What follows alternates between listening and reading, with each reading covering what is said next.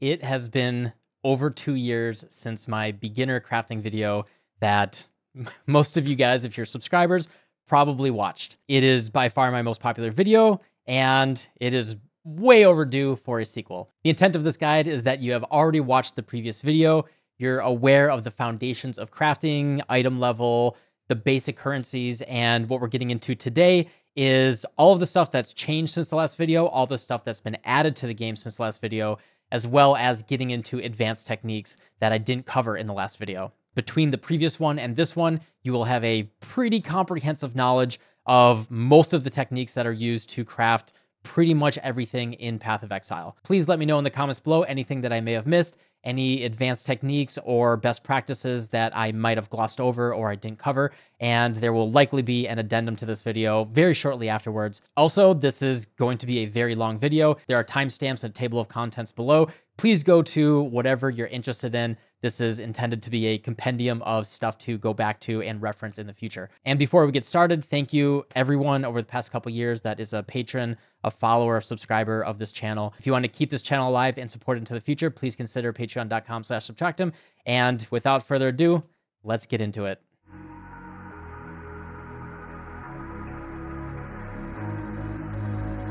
So we're going to start off with what's changed since the previous video. First thing that changed is the Orb of Dominance. Used to be called the Maven's Orb, used to drop from Maven, and then they renamed it, and now it drops from Cirrus, Uber Elder, Shaper, or Regular Elder. None of the functionality has changed, they've only changed what it drops from. Next up are catalysts. I still get occasional people coming into my Twitch chat asking about, hey, should I catalyst this before I exalt it? And unfortunately, or fortunately, it just changed. Previously, catalysts used to influence the percentage chance that exalts and annuls would allow, would make a mod show up. It would add weighting to it. So you could add like fertile catalyst for life and mana, make it more likely to exalt a life or mana modifier onto the item. That is just gone entirely. Catalysts are just something that you do to add a little bit of quality and boost the mods that are already on the item. Does not change crafting whatsoever anymore. And then the very big change is veiled mods. This changed immediately after I made the previous video, but veiled mods before used to count as crafted mods, which meant that you could just go to your bench, type in remove crafted mods, and just remove it entirely. That way you could safely add it with Ashling or with a veiled chaos orb, and if you didn't like it, you could just remove it, and it wouldn't risk fully filling the prefixes or the suffixes, anything like that. You can see that it is no longer a crafted modifier, which means that if we end up with 3 full prefixes or suffixes, and the veiled modifier is one of those, then we're kind of in a tough spot trying to annul that off. The big change here, however, is because it's not a crafted modifier, we can actually craft modifiers onto it as well. So previously, this would count as our crafted mod, and then we couldn't craft anything, we would just have to unveil. But the nice thing here is now we can block before the unveil. So what we can do to influence what we're going to get as an option before the unveil is we can go to the item here, we go to Craft of Exile, click one-handed weapon, Scepter, and we can scroll down. Actually, the easiest thing to do is close all groups and then scroll down here to veiled modifiers. Because this is longer, you can see that the text here is really long. We know that this is a prefix. A suffix is really short. Suffix is only like 4 or 5 characters wide. We know that this is a prefix that we're going to unveil, and we can see that by holding Alt over it. Then we can look in the veiled modifiers here, and on the left side is the prefixes, right side are the suffixes. And then we can look at the weighting of the different modifiers in the mod groups. So this is the mod group on the right side, these numbers right here, and we can add up the weighting within those mod groups, and that's the chance for that mod to show up when I go to June and click unveil. So for example, we see a lot of the number 1 right here, which means that I can craft any of these modifiers and it will block all of the 1 mod group mods, which means that I can craft one of these modifiers that will then block everything else. So I can mouse over this and I can see that at the very bottom here, you can see the hammer and the blueprint icon. That means the crafted modifier. We can craft that and it will block all of these ones right here. And then we can add up the weight of all of the 1 mod groups and we can see that is the chance to block that amount of weight, which makes it much more likely to get the other modifiers. These ones that say NA, unfortunately, can't show up from a regular veiled mod. Those will only show up if it comes from doing a safe house or killing Katarina, something like that. So you don't have to worry about these ones that say NA, but all of the other ones can show up. So if we want something that is in mod group 1, then it looks like we want to block mod group 3, then we can block 1500 weight right here. So we can see that almost all of the weighting out of a total of 11,000 right here, almost all of the weighting is mod group 1, 1, 2, 3, 4, 5, 6, 7. Yeah, 7,000 out of 11,000 of the weighting is in mod group 1. So that does mean it's kind of difficult to get something, really influence what's in mod group 1 right here. And the more that you look at these, the more you unveil modifiers and you learn the blocks, you kind of just get the general frame of reference. So for example, I know that on a one-handed weapon, there's pretty much just 2 main mod groups. There's the Phys mod groups, so we can see that all mod group 3 right here, these are all physical modifiers. And then the generic damage as well as the spell damage is all mod group 1, and they're all shared together. You'll get the feel for this. You'll start to learn that gloves, you always craft a physical conversion modifier to block the most weighting. On most items, you craft mana to block because you usually don't want to unveil mana. What we'll do here is we'll craft a physical damage modifier, and we can do the lowest cost one. We can do the cheapest one, and that will block all of the mod group 3 modifiers right here before the unveil. Click on June right here, unveil mods, and then there's a very, very high chance that we just get mod group 1 stuff. And we can see that we got the lightning damage here, we got penetrate chaos res and penetrate elemental res. And that is basically what's remaining. Because we blocked mod group 3, we see that what is available is mod group 23, 29, and 1. And those are actually the only things that can show up from your unveil. We got 1 from 1, 1 from 23, and 1 from 29. And that's pretty much locked in if you craft a physical prefix to block all of the mod group 3 mods. Then we're good with our prefix, and then we can go back to the bench and craft something else. We can craft some spell damage, something like that, and then we have our crafted mod. And then the other big thing that changed is Aisling right here in the as one of the masters from Betrayal. When you get her in research at level 3, she has a craft when you kill Katarina that turns her into level 4. That craft that she gives you previously used to just add a veiled modifier and do nothing else. Now, because that would be too powerful with the crafted mod, you could pretty much, if they didn't change how that worked, you could pretty much guarantee to always get the mod that you wanted a very large percentage of the time. To make that a riskier option, now she removes a modifier and adds a modifier. So usually what you'll do is you'll use a meta mod, which we'll get into a little bit later, to craft suffixes or prefixes can't be changed to make sure that she can only remove a mod from at least half the item. And then the other thing that changed with the veiled modifiers is previously, you can see right here, it says chosen. That's a tier 1 prefix. It'll say chosen, and then the suffixes will be called of the order. So you can always hold Alt to see if you have a veiled modifier on your item. Prefixes are called chosen, suffixes are called of the order. You can only have one of those at any time on your item. Previously, you could have multiple. You could have one on your suffix, and then do suffixes can't be changed, veiled chaos orb, and get another one on your prefix. But with the changes to the way that veiled mods work, you can only have one at an item anytime. So if you have one on your suffix and you try to generate one on your prefix, it will actually say cannot generate modifier. And I can show you an example of that in an expensive way very quickly. So we have an open suffix right here. So what I'm going to do is craft prefixes can't be changed. What that does is it locks in, and we'll get into Metamods a little bit later, but what it does is it locks in the prefixes. They cannot change no matter what I do, as long as that modifier is still there. So if I try to use a Veiled Chaos Orb has to reroll the suffixes, leave the prefixes, and generate a new Veiled modifier. Because we locked in a chosen prefix, a veiled prefix, it will actually say cannot generate mod, and I can't use the item. So right there, could not generate mod, failed to apply item. And what that means is you just can't make a second veiled mod on an item. And those are the big changes since the last video. Most of them are just about the veiled mods. They work very, very differently after that rework in 3.16, 3.17. But they've been the same for a few leagues, so hopefully no big changes after this video. All right, now into the meat of the video of what's new. We're going to start off with how we started off the previous video of the currencies, the base currencies, and building up from there. However, you'll see that we have a new tab. Pretty much everything is here. There's a couple things in here that we'll go over a little bit later that don't really fit in this category, but there's a new tab here called Exotic in your currency tab. If you don't have a currency tab, do recommend getting one as probably your first thing that you buy, but you'll see that these are all brand new. Pretty much all of these are brand new since the previous video, so we got a whole bunch of stuff to go over. The only currencies that existed in the previous video were these ones, the Conqueror Orbs, the Orb of Dominance, previously the Maven's Orb, and the Awakener's Orb. So one of the biggest changes that happened in the past 2 years is they added a new set of influences. These are the Eater of Worlds influences, as well as the Searing Exarch influences. So our previous influence items, as you can see right here, we have Shaper and Warlord. These influences are mutually exclusive with the new Eldritch influences, which are the Searing Exarch and Eater of Worlds. Those are the Eldritch ones, and the other ones are the Conqueror ones, including Shaper and Elder as well. So there's no way to mix and match these. If you have Eldritch influence on your item or you have Conquer influence on your item, They cannot interact whatsoever, which also means that a Conqueror influence item does not get access to the new Eldritch currency, which we'll be getting to in just a second. So Eldritch influence comes from running maps that have Eldritch influence. Clear enough. We have Searing Exarch here, as well as Eater of Worlds. They, not going to get into all the stuff that they do in the game, but the general idea is by killing monsters in those maps, by killing the bosses, you can get items that either drop already influence, or you can get these items that let you manipulate the influence on those items. What these influences do is they set their own implicits. These currently only work on armor items in the game, so helmet, body armor, boots, gloves, and shields. And to demonstrate what they do is you can use this currency on a either already influenced item, only Eldritch influence. You'll see it does not work if I try to click it on a Conquer influence, failed to apply item, item has influence.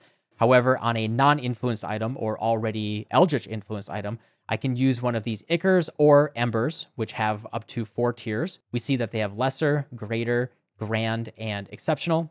There's also 2 more tiers in addition to this called Exquisite and Perfect. What I can do is put it on this item, and you'll see that it added a new implicit on the item. If we hold Alt here, it says Eater of Worlds implicit modifier Lesser. That's how we know we used a Lesser Eldritch Ichor to give this a Eater of Worlds influence. And the nice thing is we can have one of both. So then we can also use a Lesser Eldritch Ember instead of the Ichor, and you'll see it'll add a little red glow to the outside. We get a little blue and a red. That's how you know it has both of the influences on it. And then we can see Searing Exarch implicit modifier Lesser.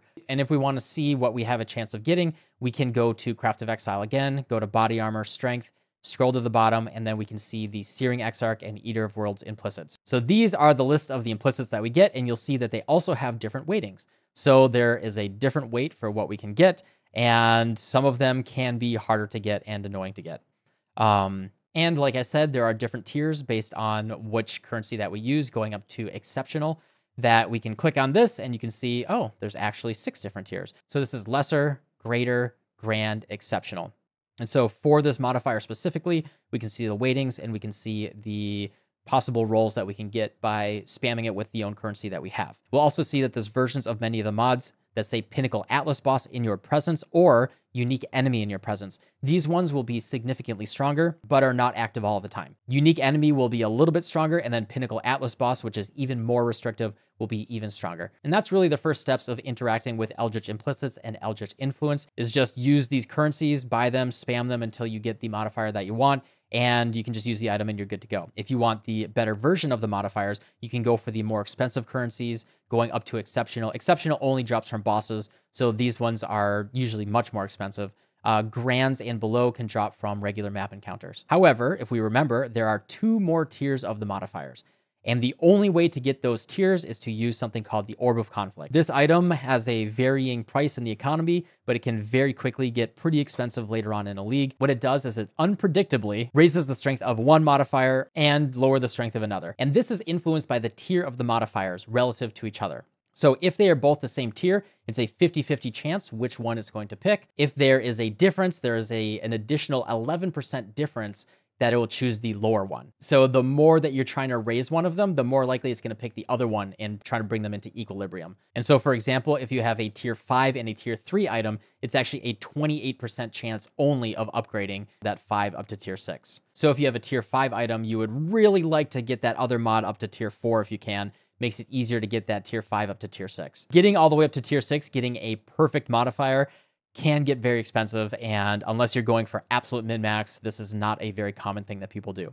The other thing to note is some modifiers actually have breakpoints right here. Here, perfect example. So we can see that the max fire resistance on a body armor actually has 2 tiers of 1, 2 tiers of 2. So even though you win 1 Orb of Conflict, you will see no change. So what we can do to show as an example is I will roll a Grand right here. So we can see that we have a tier 1 Searing Exarch and a tier 3, which is Grand, of the Eater of Worlds. And then when I use an Orb of Conflict, one of these will go up and one will go down.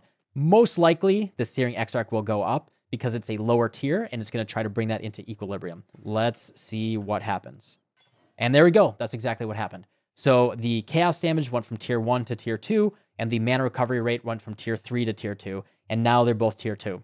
And to show you guys that there are tiers higher than, just tier 4, I'm going to use my only exceptional Searing Exarch Ember right here. So we can see that both of these are exceptional. Both of these are tier 4. So one of them will go to tier 5 and the other will go to tier 3.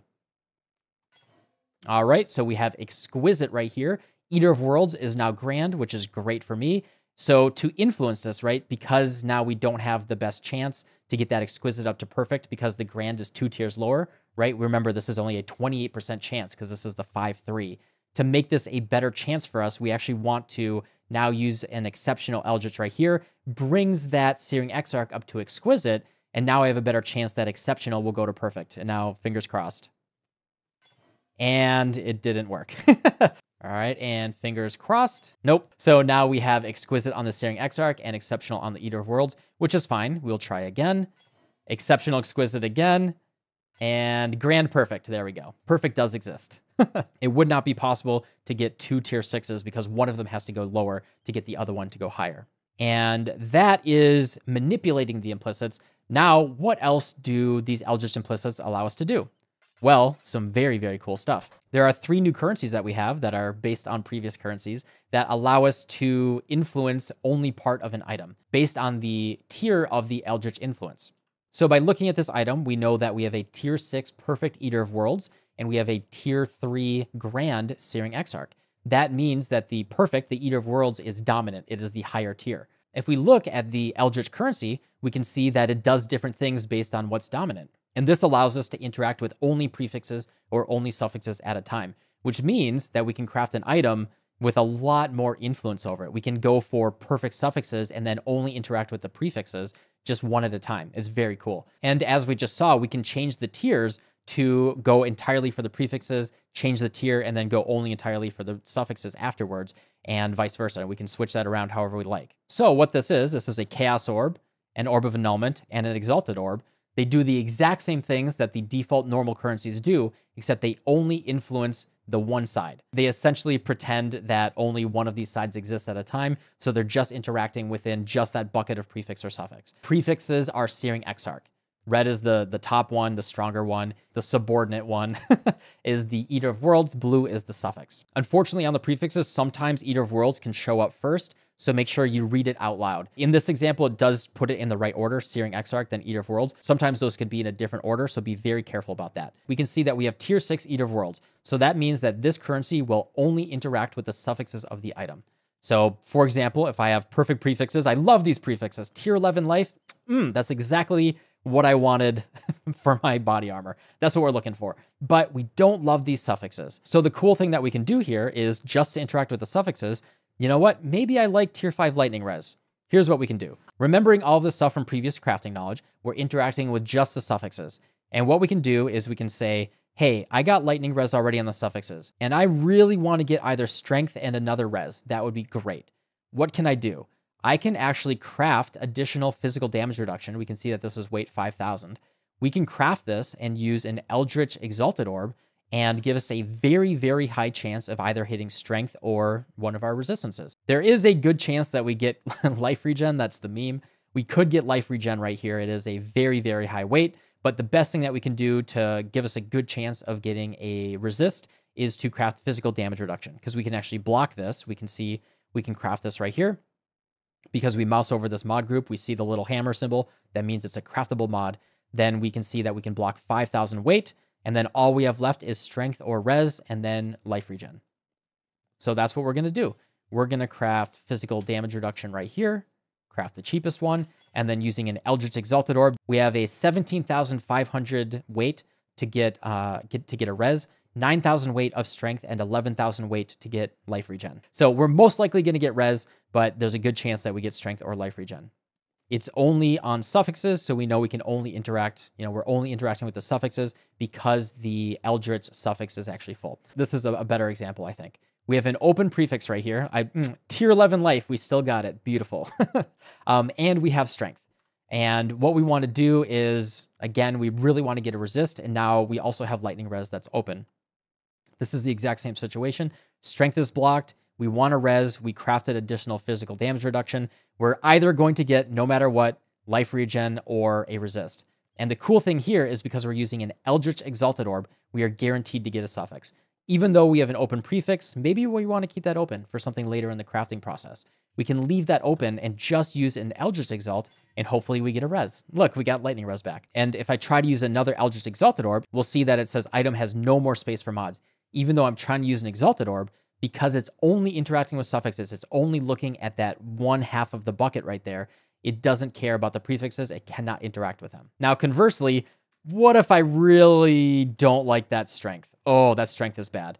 I don't want that whatsoever, so I can remove a crafted mod, and I can make this a 50-50 to remove strength or lightning res with an Eldritch Annul. The Exalt and the Chaos are great, but I really think the power here is the Orb of Annulment, because normally it's really risky. You're doing your crafting for your item. You're going to fill your prefixes or suffixes. I don't want to risk losing one of the other ones if you just want to interact with suffixes and you have perfect prefixes. The nice thing here is you can just change your dominance to Eater of Worlds, guarantee that you can just use this currency to interact with suffixes only and protect your prefixes without spending 2 divines, a pop on Metamods, anything like that. So I can go for a 50-50 right here to try to remove the strength or the lightning. We removed the lightning res. And then it can get very degenerate where you can go back here, craft back on, physical damage reduction, and exalt again. And okay, well, tier 8 fire res, not so good. And that's the basic flow right here. Now there is a third item that is the Eldritch Chaos Orb. And this does the exact same thing. It's a full Chaos Orb, full reroll, but only for the suffixes or the prefixes.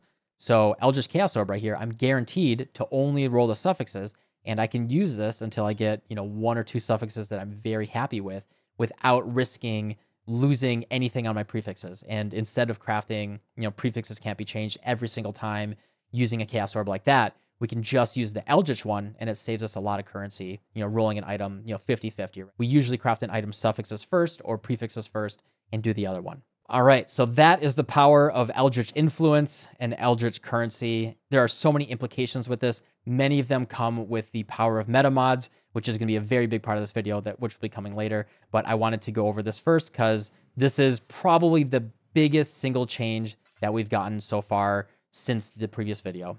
It is 2 whole new sets of influence that give us very, very powerful implicits on our items, as well as the ability to craft only half at a time, which is very, very powerful. All right, next up, very, very simple, are Sacred Orbs. So these guys right here, this is actually the second rarest currency in the game. Crazy enough, it's actually 3 times rarer than a Divine Orb, as said by Chris. But you can see that people don't really care that much about it. It only goes for 40 chaos, because all that it does is it re-rolls the inherent modifiers on a defensive item. So we'll see right here is it says armor. This will apply to armor, ward, energy shield, and evasion. Items will come with this inherent value that will modify, which sets the base value that then gets modified by things like the increased armor right here. So the actual armor on this item is 682, that is then increased by 53%. So we can use the Sacred Orb to influence this roll within this range and try to get up to 691 to get a perfect item. So for most people, most of the time, it's not the biggest deal, but you do want to look out for better rolls, especially if that is a primary defensive layer for you. It can mean the difference of like a full 1,000 evasion or 1,000 armor on an item, especially if you're stacking a lot of prefixes that are scaling that value on the item. And just to demonstrate using this, we'll see that I'm probably going to make this item worse. I will go from 682 to, okay, all right, sometimes lucky, just for the recording luck. Now we hit a perfect item, and we'll see that we now have 1,057 armor. We got a little bit more. So that is the Sacred Orb. All right, next up are Tainted Orbs. This one's going to be fun. These are very, very powerful. They were added in Scourge League, and they're pretty awesome. Some of them do some really crazy stuff, but most of them are just good for getting your sockets. That's actually the main thing that we care about, is getting your sockets all sorted. So what Tainted Orbs do is they only interact with corrupted items. So you can't use it on a non-corrupted item. It'll say target is not corrupted. It works a little bit differently than the defaulted version that is based on. So a Tainted Jeweler or a Tainted Fusing Orb actually, instead of just re-rolling the whole item, makes it go up or down. So if you have 4 linked sockets and you use a Tainted Orb of Fusing, it will either go to 5 linked sockets or 3 linked sockets, assuming that you have enough sockets on the item. Same thing with the Tainted Jeweler's Orb. So this is actually the most powerful way, especially early league, to get your 6 link. We saw this league at time of recording, 3.22 Ancestor League. Tainted Orbs of Fusing were going up to 100 to 150 chaos at the beginning of the league because people recognized how powerful these were. But the price went down very, very quickly. And at time of recording, it's down to 9 chaos per. So usually what you want to do is you vol your item. You'll usually start with a corrupted item. You could buy a 6-socket, 5-link body armor. That's really good for your build early league for very, very cheap. And then you want to make that a 6-link. The way you would do that is with Tainted Jewelers and Tainted Orbs of Fusing. So I'm just going to show you guys the correct way to do this right now. So we can see that on a corrupted item, we can actually still interact with sockets, but the cost will actually also gain a vol orb cost on top of the base cost, equal to the amount of currency that you would spend.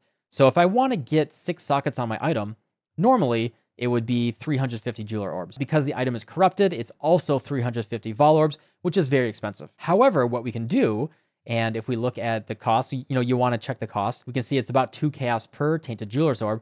What we can do is craft 4 sockets on the item, so we only spend 10 vol orbs, not too expensive. Then we use a Tainted Jewelers, and we try to go up to 5. And we failed there. With the Tainted Jeweler so cheap, we'll actually just use a Tainted Jeweler again. And we hit 4, now we hit 5, and now we went back to 4, 5, and we're just going to do this till we hit 6. However, if I went down to 2 sockets, I would recraft 4 sockets, and then keep going with the Tainted Jewelers. Because the vol orb cost gets so low that it's actually worth just using these. It's worth using the cheaper crafts instead of just using the Tainted Orb. However, with links, the price goes up significantly. So we can see that 4 link sockets is actually really cheap. However, for 5 linked, it goes to 150, and then 6 is 1,500. And that is way too many vol orbs for us. So what we're going to be doing is crafting 4 link sockets and then using a Tainted Orb of Fusing until we hit a 6 link. So we see that we went back down to a 3 link here. So we actually recraft 4 link, then Tainted Orb of Fusing, back to 3, go again, back to 3, go again, 5, back to 4, back to 3, recraft 4. All right, so much for that luck. 5 and 6, nope. 4, 3, craft 4. 5 and nope. Nope. We might go through all of these before I finish. Okay, there we go. We got a 6 link. You can get, there we go. That shows how exceptionally unlucky you can get. Early league, when these are more expensive and vol orbs don't cost that much, it's probably better to just craft 5 link sockets with the 150 vol orbs and then use a single Tainted Orb of Fusing. But, you always want to check the price. At only 9 chaos per, it's worth just crafting the 4 link and then going up to 6. So this is the, by far, most common tainted craft that is being used. The other thing you can do is Tainted Blacksmith and Tainted Armor Scraps. These are beautiful. I absolutely love these. So you can use these to go up to 29% quality. It doesn't go to 30, but it goes to 29% quality. It can go to 0% quality though. So I usually just spam this until I get to like 25 plus, something like that. And then we can also use Blacksmith on our weapons. A lot more armor, a lot more damage, basically for free. If you just find like a nice corrupted 0% quality item, you can just toss these on. These are very, very cheap usually. Next up is the Tainted Chromatic Orb. I love these. Unpredictably reforges the color of sockets on a corrupted item. The nice thing about this is it just does any colors. So for example, this is a strength item. This is 160 strength, which means that it's very difficult with a chromatic orb to get non-red sockets. Blue is intelligence and green is dexterity. So we're almost always just going to get red sockets. So if I just want to get 3 green sockets, right, and if I'm just doing like 1 green at a time, I can click a lot. And it's really unlikely for me to get 3 green sockets because this is a strength base. And it can get really expensive because, again, it also costs the vol orb. So every time I do that, it's costing me 4 vol orbs in addition to the 4 chromatics. And that's no bueno. If I want just off colors, if I want at least 3 green sockets, I don't care about the other ones, a Tainted Chrome is just going to be the way to go. These do end up being pretty cheap. It looks like currently at time of recording, they're about 7 to 8 chaos per, and the price is going down as I talk. So if I just want 3 green sockets, all right, just one of them. There we go. Because it is entirely ignoring the stat requirements on the item, and it's just full random everything. And this is a great way to get many off colors on your item. And now we're getting into wacky territory. These are currencies that aren't used very often, but we'll go over them very quickly. So Tainted Exalted Orb unpredictably adds or removes a modifier on corrupted rare item. That's all it does. As far as I know, it's a 50-50. It just adds 1 or removes 1. It's a random exalt on a corrupted item. Let's see what this does. And remove the mod. There we go. Because you can't craft mods afterwards because it's already corrupted, this is a very, very weird item that, you could definitely craft some stuff on it. There's options to do some really wacky stuff with it. This is a pretty rarely used currency in the game. Next up, to go along with it, Tainted Chaos Orb. unpredictably reforges a corrupted rare item with new random modifiers, or removes all of its modifiers. So this is a very, very cheap item, 5 chaos per right now, because it's just a full chaos orb on an already corrupted item. If you have a corrupted 6-link early Lee, you could spam some tainted chaos and try to get something good, but these are pretty weird. There we go. We made a white item. Congratulations. Here's the kicker, is once the item goes white, because the chaos orb only interacts with rare items, you actually can't do anything with it anymore. It just hard bricks the item, and you're stuck with a white corrupted item. That's why I showed the Exalted Orb first, because we can't use the Exalted Orb afterwards. And actually, I should have shown the Teardrop first.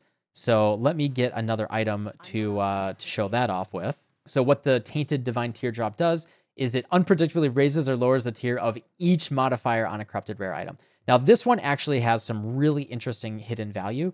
So if you craft an item that, for example, might have a very common tier 2 modifier, but it's hard to get tier 1 on it, you can, for example, a bow that has +2 arrows, right? A bow like this, you'll see the of many. The bow attacks fire 2 additional arrows is very hard to hit, but the bow attacks fire 1 additional arrow is not that hard to hit. And I can show that in Craft of Exile real quick. Bow fires 1 additional arrow is a 1,000 weight, but 2 arrows is a 100 weight. It goes from 1.3% to 0.13%. So you can find bows that might have some really good stuff on them, like really good modifiers across the board, but something like the bow attacks additional arrows, it's very, very highly valued. You can use a Divine Teardrop to try to go for a tier 1, and you don't care about the weighting anymore. It's just, unpredictably up or down. And just to show this working, we have tier 6, 7, 8. Wow, that actually worked out really nicely. We have 6, 7, 8 right here. If I use a Divine Teardrop, it goes to 5, 6, 7. So all the tiers went up a tier. Now we have 5, 6, 7, and we'll use another one just for kicks. And then we went to 6, 7, 6. So each one just rolls a 50-50, flips a coin, can go up or down. So I've seen people go pretty ham with these and try to make an item really, really good. Because it unpredictably goes up or down, you can try to get all your modifiers as high as possible, just spamming Divine Teardrops. It's very commonly used for things like quivers and bows that are really hard to get these tier 1 modifiers. All right, and the king of the wacky town right here, this is the Tainted Mythic Orb. How much are people valuing this right now? 8 chaos per. So the Tainted Mythic Orb unpredictably upgrades a corrupted item to unique rarity or destroys it. Period. And it doesn't say it has to be in a rare item or anything like that. So what this says is make this into a unique item, make this into a Mage Blood, make this into a Headhunter, whatever, or just poof the item. So what you can do is, buy a bunch of heavy belts, corrupt them, and then use Tainted Mythic Orbs on it and try to get the item that you're going for. However, this is still weighted with the weighting of the drops for those unique items. So, this isn't really worth doing for Headhunters or Mage Bloods, but for an item that has maybe like a tier 2 unique rarity, maybe you're an SSF trying to use Chance Orbs and you can't get that item that you're going for, Tainted Mythic Orbs can just give you an additional chance to get that unique that you're going for. So let's see if we get a Mage Blood. No, we did not. So we got a Meganords right here, and then with a Superior Crusader plate, let's see what we get. And it's gone. You don't even get a poof animation. It just disappears. We got both of the outcomes from a Tainted Mythic Orb. That's what it does. It's not valued very much, but if you want to gamble, you want to try to make a good unique, or if you're an SSF, you're going for something that's kind of difficult to get, it's a okay item to use. All right, that is all of the Tainted Scourge currency. It is very, very powerful. I think the Tainted currency in combination with the Eldritch stuff, what we've gone over already, these were really huge quality of life improvements for allowing us to craft our items in, more, I hate to use the word deterministic, but having more control over item as we're crafting it, to more safely interact with only parts of the item. Things like voling the item or annulling the item are no longer, risking fully bricking it as much as it used to. All right, next up is the Instilling and Enkindling Orbs right here. So these were added in 3.15, I believe, in Expedition League. These allow us to add enchants onto our flasks. And the two different ways that they do that is an Instilling Orb adds an enchantment that causes it to be used when conditions are met. So that is when you block, when you become stunned, when the flask itself becomes full, when a flask next to the flask gets used. These are the default ones that most people use. The ones that I use the most are used when flask is full, right here, used when charges reach full. This one is just really great. You no longer have to press your buttons on your keyboard. You don't have to press, pretend that you're not using a flask macro. You don't have to do any of that. you just use your craft right here for use when charges reach full. It'll go off automatically after you kill the first couple monsters when you go into a map, so you don't have to worry about, pressing the button ever. For example, I can go into Blood Aqueducts. My Dying Sun right here is enchanted with use when charges reach full, and you'll notice that when I kill my first set of monsters, it'll automatically go off. And then when I'm just running through the map real quickly, as long as I get enough charges, you'll see that it'll get full and then automatically use again. So that is by far my favorite enchant on the crafts. Most of the other ones for the Instilling Orb I don't find as valuable. The other thing about crafting on the flasks is you can just put it in the crafting bench. This is really the right way that you should craft. I really recommend doing this instead of trying to spam it, because there's a lot of them. It can be really annoying to spam, 15, 20, 30, and not get the one that you're going for. Now, this is only for instilling crafts. Unfortunately, this does not apply for enkindled crafts. And let me get a dummy flask right here to show the enkindled flasks. You can see right here, this is my build with the Mage Blood. The go-to with the Mage Blood is increased effect. This goes up to 70%. Because the Mage Blood is always active, we want to go for that. We want to go for increased effect on the prefix, and then 70% increased effect on the enchant. This is the enkindled thing. So enkindled crafts are actually kind of the opposite of instilling crafts. So enkindled flask actually says gain no charges during the effect. However, you can make it take reduced charges or be stronger. So if we look at these, there's actually not that many. Reduced charges per use, increased charge recovery. Now, this is kind of interesting. You'll get more charges after the flask is down. So you don't get 100% flask uptime, but you can get your charges back very quickly after the flask has run out. Reduced charges per use, increased duration. And then the last one is increased effect. In fact, we hit perfect roll right there, 70%. And those are all of the rolls right there. The other crafts that you do on flasks, you can see right here. These come from unveiling specifically the Cinder Swallow unique flask. I think I have one right here. So the Cinder Swallow, this comes with a veiled modifier. You can see right here, the one that I unveiled is the increased critical strike chance during the effect. You can only get these unlocked by unveiling Cinder Swallows. People will actually pay a good amount for veiled Cinder Swallows because they want to unveil it themselves to unlock that craft. And then you can craft these suffixes on your own flasks. Some of these are very powerful: life regen, stun avoidance, mana cost, rarity, reflected damage, and damage taken from hits is leached. So these are very powerful crafts. So that is all of the flask crafting that we need to know. All right, next up are the special heist currencies. These are the prime and secondary regrading lenses and tailoring and tempering orbs. I only have one of these. The other ones do the same thing, but slightly different. I'll tell you what those are in a second. So in Heist League, they added something called alternate qualities to gems. And you can get those special qualities by running unusual gem blueprints. However, you can also try to influence this yourself, and that is through the regrading lenses. There are prime regrading lenses, which work for skill gems, and then the other one is called a secondary regrading lens, which works for support gems. That's the only difference between them. And what they do is they change the type of quality that is on the gem. So by default, cremation right here, it increases fire damage for its quality. However, there's other types of qualities on the item. And if I press Alt-W, this is with Awakened PoE Trade, I can press Alt-W, it'll automatically open it up in the wiki. We can see that it actually has 4 different qualities: anomalous, divergent, and phantasmal. And by using a prime regrading lens on it, it will change it from superior to one of these 3. And they have weightings. We know that phantasmal cremation is the most valuable right now, and that's what we would like to get.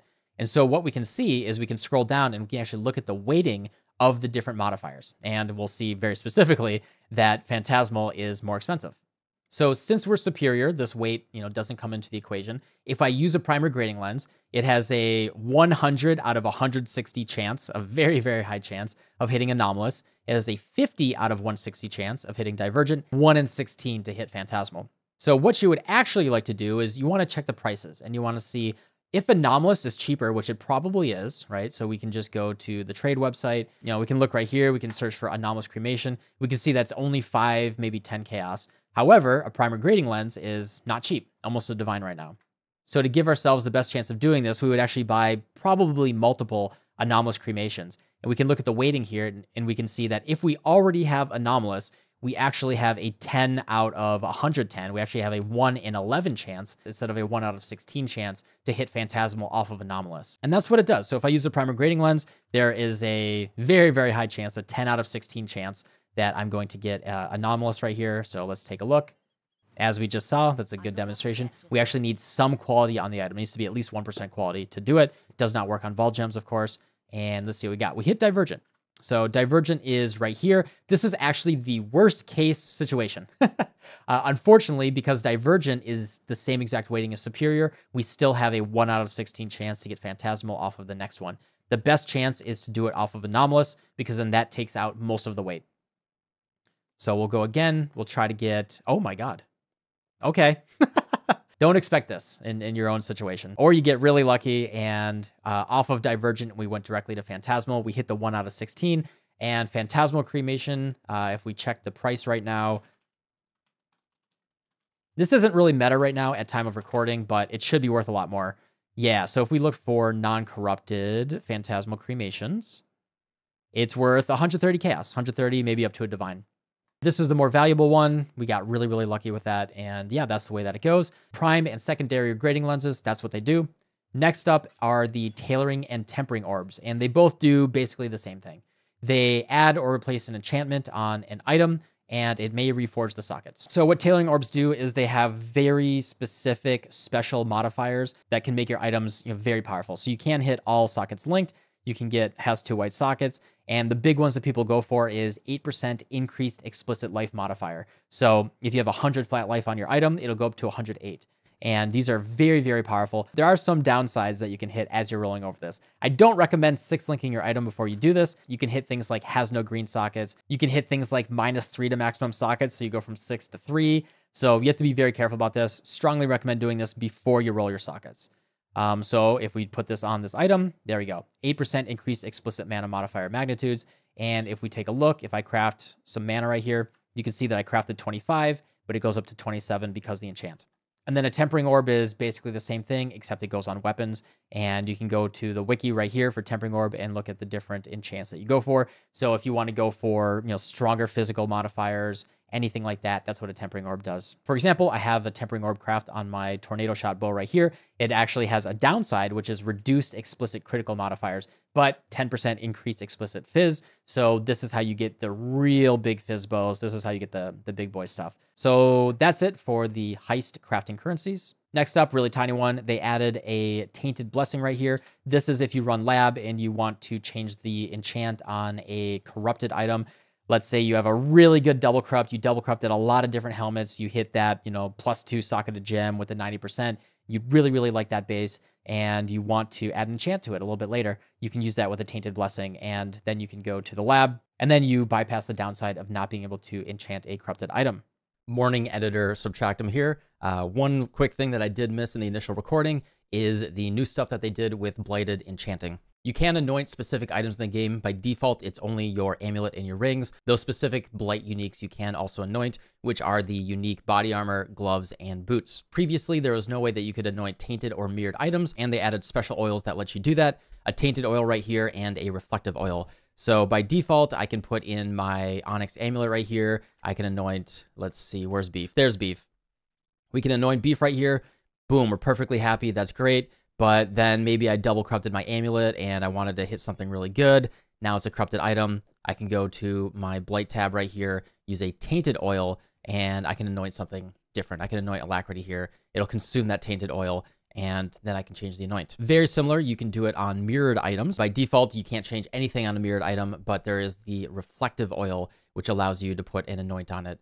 And we can just do that, and we can add our anoints onto our mirrored items. And then last up is the oil extractor, which destroys an anointed item to recover one of the oils that was used to apply that anointment. So what you can do is search on the trade market. If you don't know, the most expensive anoint in the game is Whispers of Doom, which are 3 golden oils. You can just buy the cheapest amulets that you can find off the market that have Whispers of Doom, and it will pick one of the random oils from that item when it destroys it, and it gives it to you. And if the amulet has Whispers of Doom, you're guaranteed to get a golden oil from that no matter what. Little stretching the definition of crafting right here, but this is, all of the currencies that you can use to manipulate an item. So if I use this right here, since it has alacrity, alacrity is 3 clear oils. We are guaranteed to get a clear oil from this item. So we click it, and you get the oil just from clicking on it. All right, back to the original recording. All right, next up is something very, very important to all modern crafting in Path of Exile, and that is fractured items. So what fractured items are is, you'll see right here, you see that this modifier, tier 1 max life, it's a golden color. That means it is fractured. You'll actually notice that the item has this kind of fractured, glowy look to it. And what that means is the item cannot have influence. It cannot be synthesized. And we'll talk about synth items in a little bit. Can't be conquer influence. It can have Eldritch influence, but cannot have conquer influence. So that's another benefit to the new Eldritch influence. And the two main ways that you find fractured items is they can just drop. They can drop from rare monsters. That is a modifier that they have, is just drop fractured items. It can come from all sorts of stuff in the game right now. It can drop from Blight. It can drop from Legion. But also you can make your own fractured items. And there is one way to do that. And that is with the Fracturing Orb. So a Fracturing Orb only comes from Harbinger. It is the rarest currency that drops from Harbinger, and it is very valuable and expensive.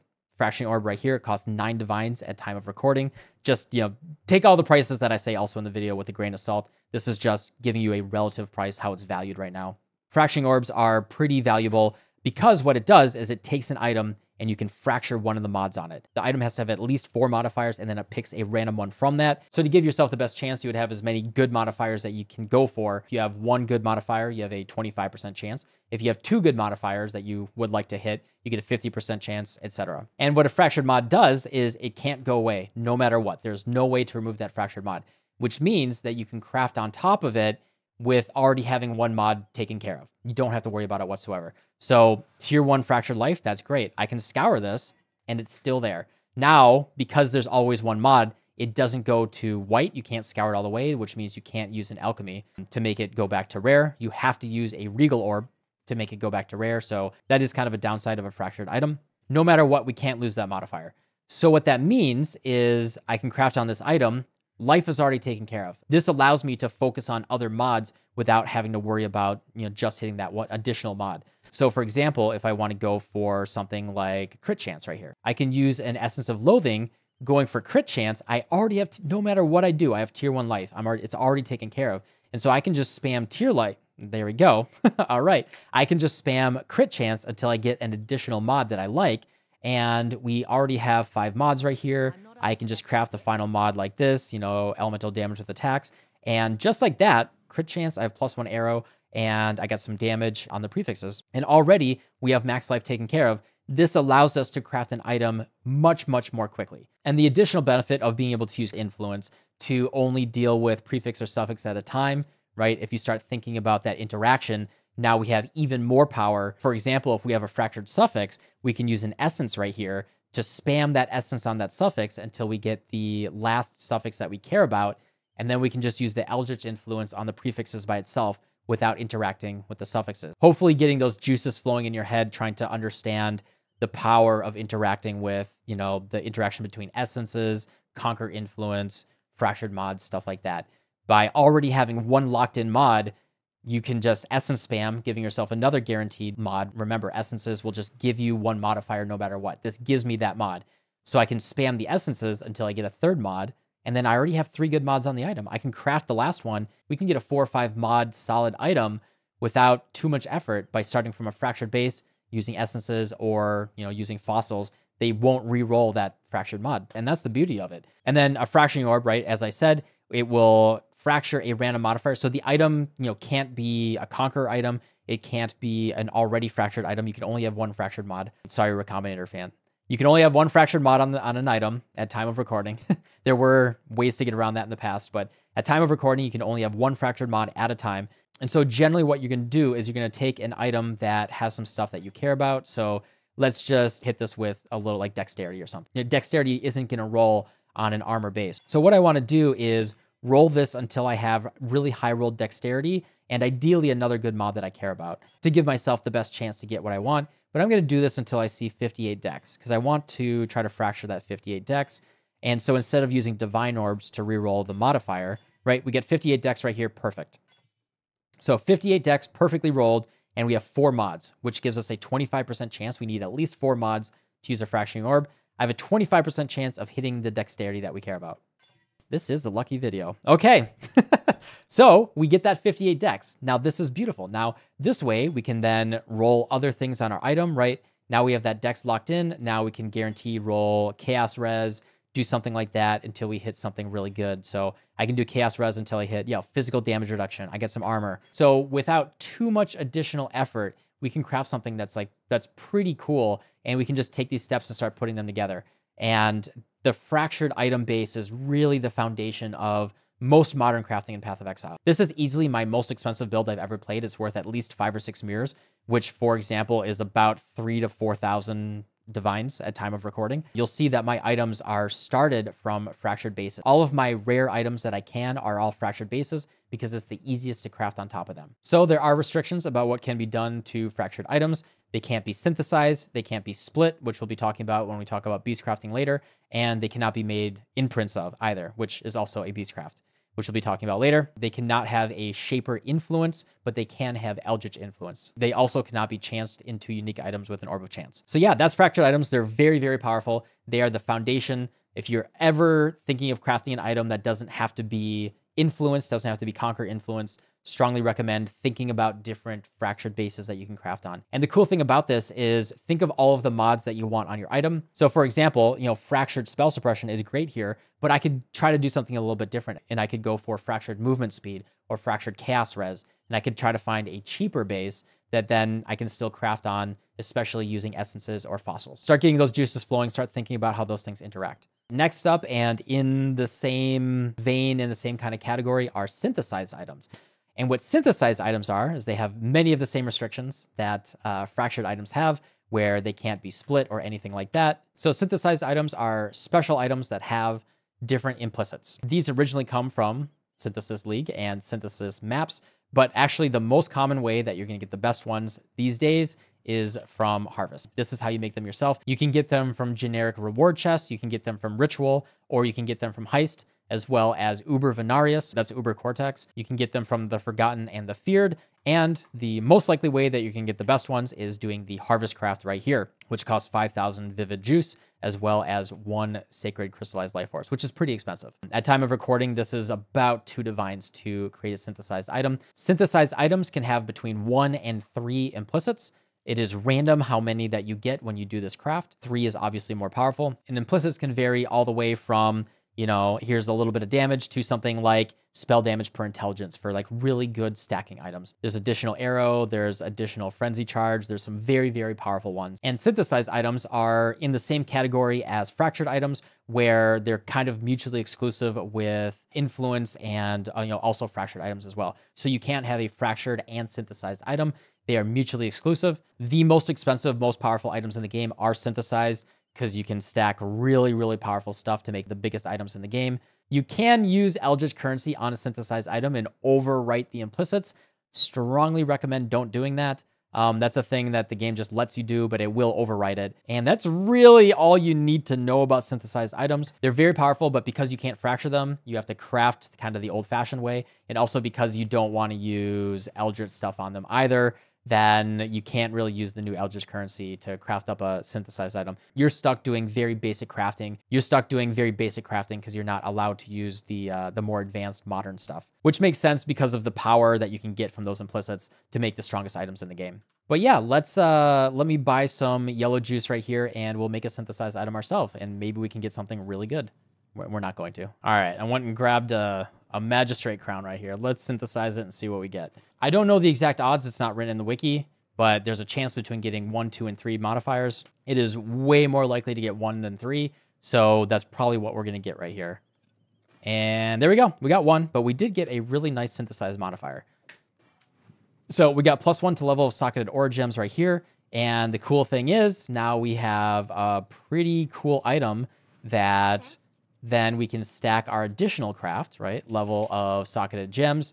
And that way, in our helmet right here, now we can get +2 to level of our aura gems, because most aura gems are also AoE gems. That just shows the power of synthesized base items. Imagine if that was a better roll, if that was +2, and then I had the veiled prefix of +2. You start to see the power of these items and the power that can kind of get unlocked. And the really interesting thing about synthesized items to me, they're so unique and so niche that you can be kind of creative in how you're putting your build together and starting to search around on the trade website for different synth combinations that work for your build that maybe people aren't valuing. And you can really find these diamonds in the rough that you can craft up for your build that are just really, really cool. That is synth items right there. They're very powerful. They're really cool. Strongly recommend playing around with them and seeing what you can get. Next up is Harvest. Luckily, I didn't go over Harvest that much in the previous video because it got dramatically reworked since the last video. I'm not going to go into extreme detail about Harvest here, but I'm going to go over the vast majority of the crafts that are in here. There's some like kind of niche ones that that are for like gambling and stuff like that. We're not going to go into stuff like that, but we are going to go into the crafts that people use for crafting. So the most common ones right here are Reforge, Fire, Cold, Lightning, Fizz, Life, Defense, Chaos, Attack, Caster, Speed, Crit. Speed and Crit are the most expensive at 150. Chaos is 100. There's a few 75s, and then the very common ones are only 50. So what Harvest does these days is when you do a Harvest encounter in a map, instead of doing the Harvest in the map itself, it will drop this currency, the Crystallized Life Force, 3 different colors, that then enable you to do the crafts in your hideout as long as you have the juice. I call it juice. The juice to run your Harvest crafts. So what you can do is, spec into Harvest, do whatever. We're not going to go over strategies for doing Harvest here, but when you have the juice and you can buy it on the trade market, as long as you have the juice to do it, you can do these crafts in the Hoarder crafting station right here. So the simplest thing, for example, is I want to get Chaos Res. And I know that there is only one Chaos modifier that I can get on a body armor. We can verify that by looking right here. And what this does, right, it says including. It guarantees that it gets only one. It doesn't influence additional modifiers. It just guarantees that you're going to get one of that type. And so if we go to body armor strength right here, and we can click on Chaos, we can see that the only Chaos modifier that we can get on a body armor is Chaos Res. This body armor, unfortunately, is lower item level. It is 71. So if we click on the Chaos Res right here, we can see that we can get up to item level 65. We can see that we can get up to tier 2 Chaos Res, and we can guarantee when we click that Reforge Chaos that we will get a Chaos Res. So I can just go right here. I can type Chaos in the search right here, and we'll go over Augs a little bit later. By Reforge a rare with random modifiers, it's just a Chaos Orb. It does the exact same thing as a Chaos Orb, but it guarantees that one of those mods has that tag of Chaos. I do that reroll. It guarantees, right? It's a full Chaos Orb, but it guarantees I get 1 Chaos Res. And I can do it again, and we get tier 4. We'll go until we hit tier 2. There we go. Tier 2 Chaos Res. We got tier 5 Lightning Res. So then I can just craft Life on top of it, right? Just showing examples of finishing the item. Crafted Life. We got a couple reses. We got our Fractured Dexterity. We can go from there. So that's the power of these like very simple default crafts. Below that is the Reforge More Likely and Reforge Less Likely. What this does is it finds the tags that are on these items, and it adds weight to those tags. And it actually doesn't add that much. It used to add like hundreds, but now it just adds a little bit. So people don't really use these anymore. But for example, if I really want to get Chaos Res and I'm all out of yellow juice and, I want it to be more likely to get Chaos Res and armor on the prefix, I can throw it into this one, and hopefully I hit Chaos Res again. Nope, but I did get Lightning Res and I got Armor Modifier. It's more likely that I'm going to get the same modifier types. It looks at those tags, gives them a little bit more weight, and it does that. It's a fairly expensive craft at 200 juice. You can see I lost the Chaos Res. It's very risky. It's not used very often these days. Same thing, less likely. It'll decrease the weight of the tags that are already on the item. If you just want to like full YOLO, give me the random of everything. I don't want what I see. Give me something random. People don't really use this one at all, I don't think. That's just like, throw caution to the wind. Give me whatever you want to give. All right, and my most favorite craft that is in the Hoarder crafting station are these. Change a modifier that grants cold res into a similar tier modifier that grants fire res. And I'll talk about the example that is very powerful here. What this does is, for example, I got way too much cold res and I'm a little bit low on lightning res. How do I fix that? What I could do is look on my gear right here and say, actually I got too much fire res as well. So I can actually just change fire into cold, and boom, the fire turns into cold and we're good to go. Now, the restrictions here are you can't have, 2 cold reses. Can't do lightning to cold right here because it says already has no valid mods, right? And it also keeps it within the tier. So we see that we have tier 7 cold res. If I go cold to fire, we'll see that we have tier 7 fire res as well. So it stays within the tier, so we can't fix that in any way. So you're stuck with what you got. But the very cool thing is if you want to roll it up, like instead of using a divine orb, you can actually go back and forth. So I can go fire to cold. I can go fire to cold and then back to cold to fire until I get a higher roll of my fire res. And you can do this to go back and forth until you get, you can get a little bit more res on your gear as well. This is my favorite, just helps you fix up your res on your gear. Very, very powerful. You can also do it on jewels. It's not just restricted to your armor. Very, very powerful. And then the other very special use of it is something like this. So this is the temple mod that has res as well as damage with hits against chilled enemies. Now, there's additional mods that are very similar that are also temple mods that work in the same category. So this temple mod has equivalent modifiers like critical strike chance against shocked enemies, hybrid with the lightning res. And so what you can do is find gloves that have the hybrid shock or the ignited modifiers and then put them into this, and it'll actually switch the whole hybrid mod over to damage with hits against chilled enemies, which is really, really nice. Early league especially, you can search for these, switch the res, and you also get the other damage modifier with it. So that's a nice little thing that you can do. Next up is the kind of leveled up version of the reforges, which are the add removes. So this used to be called augment because it used to just add a mod no matter what. But now it's add remove. And as you can see, these are very, very expensive. They cost 17,500 juice, as well as 1 sacred crystallized life force. Time of recording, this is about 6 or 7 divines to do.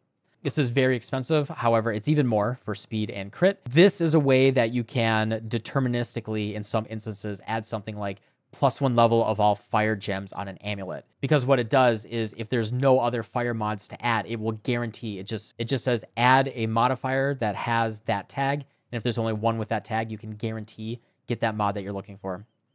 However, you'll notice that it also says remove. So if you're trying to go for, perfect modifiers, you'll usually go for a crafted mod and you want it to remove that crafted mod, and it's a little bit of a gamble, like most crafting in this game. I'll try to find, I guess I'll show it in the video. It is a very expensive one. I'll try to find a good example for you guys. As I mentioned, is we want to guarantee getting plus level of all fire skill gems.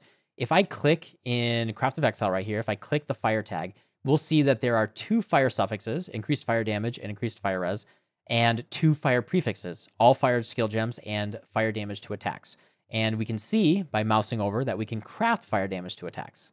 So what this means is if we have full suffixes and we have crafted fire damage to attacks, we can guarantee that no matter what, aug fire, add remove fire will add level of all fire skill gems.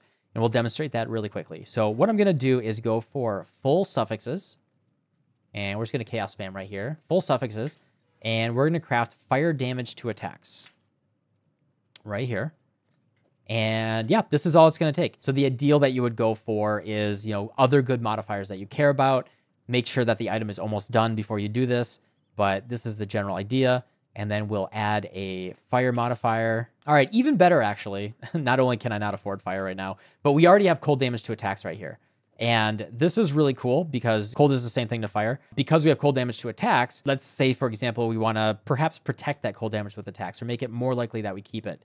So I'm going to craft like a dead mod here, and we're going to cross our fingers and hope that it removes the dead mod. This is very unlikely, but we wanted to remove the crafted mod, and then we're going to aug the cold. Now, we could also craft suffixes can't be changed, make it a 50-50, but we're going to go over metamods a little bit later. We're going to try to do this without metamods. So we're going to do add a cold modifier and see what it removes. And this is going to guarantee, no matter what, it's going to add +1 all cold gems. Boom. Unfortunately, it did not remove the crafted mod. It did remove the cold damage to attacks, but it kept all the suffixes, and now we have level of all cold skill gems. And something along those lines is kind of the most common case that we've seen for, you want to get that lowest weight mod, you want to block all of the other mods of that tag, then you can actually deterministically add the one modifier that you're going for. So that's the power of the augment craft. Quickly going over, we can enchant body armors, we can enchant weapons. What these enchants do, the harvest enchants, they will actually remove what a default quality does. So for example, quality on a body armor increases the natural defensive characteristics. When you enchant this, it'll no longer do that. Also, it'll replace the enchant that you might have had from a heist enchant. So those are mutually exclusive. So if I want flat mana per quality, so if I had 30% quality, I'll get 15 mana from this. It'll actually overwrite the, it'll actually even give me a warning. The tailoring orb will get overwritten, and then we get this. Now you'll notice that the armor went down. I no longer get armor from the quality, but now I get flat mana.